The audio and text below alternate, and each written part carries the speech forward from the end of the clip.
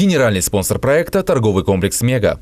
Дачный центр «Мега» предлагает огромный выбор посадочного инвентаря и земли, грунтов, семян и рассады. Экономия до 20% с картой «Мега». «Мега» вместе к большому урожаю.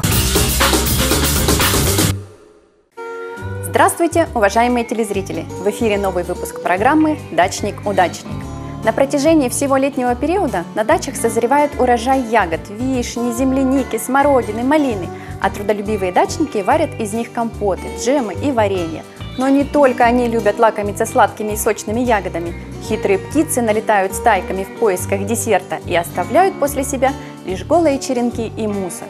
Справиться с воришками довольно сложно. Вот садоводы и задумываются над тем, как сделать огородное чучело своими руками. Оно хотя бы частично защитит урожай.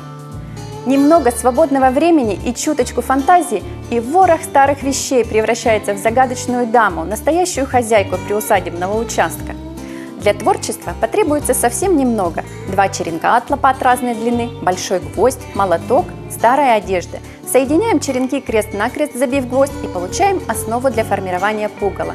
Делаем голову из старого меча, поведра, подушки, из чего угодно, на что хватит вашей фантазии. Фиксируем голову на верхнем конце длинного черенка. Затем на поперечный черенок надеваем старое платье или юбку и кофту. И тогда перед нами дама. Конечно, стильной женщине нужно добавить аксессуаров. В панаме и романтическом шарфике она смотрится куда интереснее. А если мы наденем стильную рубаху и брюки, получим пугало-мужчину. К творческому процессу можно привлечь домочадцев, и буквально на следующий день бравый молодец-страшила разгонит всех ворон на огороде. Оказывается, чучело огородное своими руками сделать совсем несложно. Благодаря бурной фантазии рождаются все новые персонажи. Вот и следующая героиня решила принять участие в нашей программе со своим чучелом. Давайте знакомиться. Это Галина Шевченко и ее Франческа. Галина является следующим претендентом на победу в нашем конкурсе в номинации «Самоделкин». Хочется отметить, что Франческа живет в деревне Почтовая Виноградовского района. Галина сделала это чучело для своих друзей, семьи Хвиюзовых, к которым она приезжает погостить. Посмотрите на Франческу. Она стройна, изящна, как настоящая француженка. Она одета в дизайнерскую одежду. Даже шляпка прекрасно гармонирует со всем нарядом. Как и все женщины, Франческа любит менять наряды. Но не просто так. Франческа мечтает найти кавалера. А будет это Жан или Пьер, все равно. Главное, чтобы он был рядом. А пока его нет, Франческа не отчаивается. Ведь для женщин Франции характерно простое восприятие жизни. Они все трудности на своем пути преодолевают с улыбкой. Вот и наша Франческа, пока не встретила своего любимого, вынуждена охранять клубнику. И делает это она с улыбкой на лице. Чтобы пугало получилось полезным для хозяев и страшным для птиц, лучше всего сделать его шумным. Колокольчики, пустые банки, бутылки, металлические детали и прочие побрякушки – все это в ветреную погоду, раззванивая на все лады, пугает птиц, не давая им даже близко подобраться к огороду. Чучело должно быть большим. Громоздкая и внушительная фигура порой смотрится устрашающе для людей, не говоря уже о пернатых. Чучело должно быть похожим на человека. Птицы, какими бы нахальными и смелыми они порой не казались, сохранили в себе задатки инстинкта самосохранения и не станут соваться в огород, по которому расхаживает хозяин. Человекоподобные чучела пернатые вполне могут принять за хозяина. Также чучело должно быть подвижным. Развивающиеся на ветру предметы одежды создадут впечатление движущейся фигуры, еще больше похожей на хозяина или хозяйку сада. Чучело должно быть симпатичным для самих хозяев, ведь кроме охраны пугало служит еще и декорацией. И порой такие поделки весьма органично вписываются в дачный пейзаж. Давайте пожелаем победы Галине и ее чучелу Франческе в номинации «Самоделкин». А нашу программу продолжает рубрика «Комментарий специалиста». К сожалению, в нашем регионе чаще всего на дачах попадаются земли, на которых вода либо застаивается, либо уходит, как сквозь пальцы. Оба варианта для растений – верная смерть.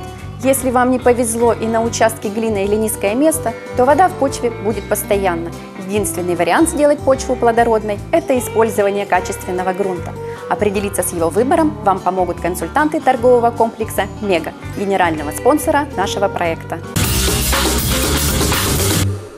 Овощи со своего огорода гораздо вкуснее покупных. А сколько в них витаминов? К новому сезону дачный центр в Меге предлагает качественные грунты и удобрения, которые помогут вам собрать большой урожай огурцов и капусты, томатов и перца, а также зеленых и пряных культур.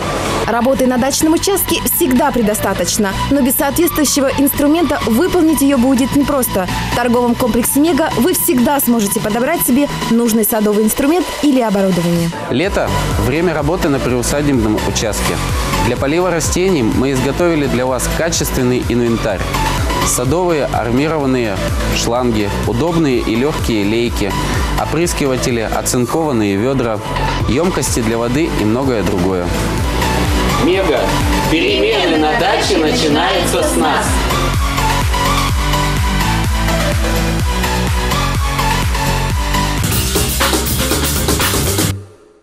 У каждого из нас на даче имеется простейший и самый нужный инструмент для ремонта – садовый инвентарь и некоторое дополнительное дачное оборудование.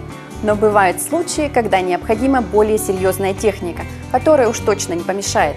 О возможностях применения специальной техники на вашем участке расскажет специалист компании БСВ, партнера проекта «Дачник УДАЧНИК». Сегодня все больше садоводов реконструируют постройки и улучшают условия своего проживания на даче. Как ваша компания может помочь в решении этих задач? Компания БСВ на сегодняшний день имеет достаточно большой парк специальной техники и может выполнить практически любую задачу. Какая спецтехника и строительное оборудование есть в вашем арсенале? Мы имеем автомобили повышенной проходимости с манипуляторными установками. Благодаря этим автомобилям доставка стройматериалов, сыпучих грузов на ваш дачный участок не является проблемой. Также мы можем осуществить вывоз мусора, веток, корней от только что выкорчеванных и разрабатываемых участков. Вижу, что не только автомобильная техника имеется в вашем парке. Совершенно верно. Надежным помощником в решении практически любых задач на небольших участках являются гусеничные мини-экскаваторы. Какими достоинствами обладает эта техника? Первое – это высокая производительность при сравнительно небольших размерах. Второе – это высокая проходимость за счет минимального давления на грунт резиновых гусениц. Способность пробраться практически в любое место на участке. Самое главное – не повредив плодородный слой почвы. Третье – выполнение широкого спектра работ, начиная от выкорчевки, отсыпки участков, заканчивая монтажом любых сооружений, таких как септики, колодцы, свайные фундаменты и масса других работ. Один такой экскаватор способен выполнить гораздо больше работы за 1 час, чем его колесный собрат. На этом я с вами прощаюсь и напоминаю, что мы ждем ваших заявок на участие в областном телевизионном конкурсе «Дачник УДАЧНИК». Звоните нам по телефону 59 89 00 или пишите по адресу du@свойрегион.тв. Вы можете снять сюжет о своих достижениях сами, а можете пригласить в гости нас, и мы приедем. Победителей ждут ценные призы от партнеров проекта. Генеральный спонсор – торговый комплекс «Мега».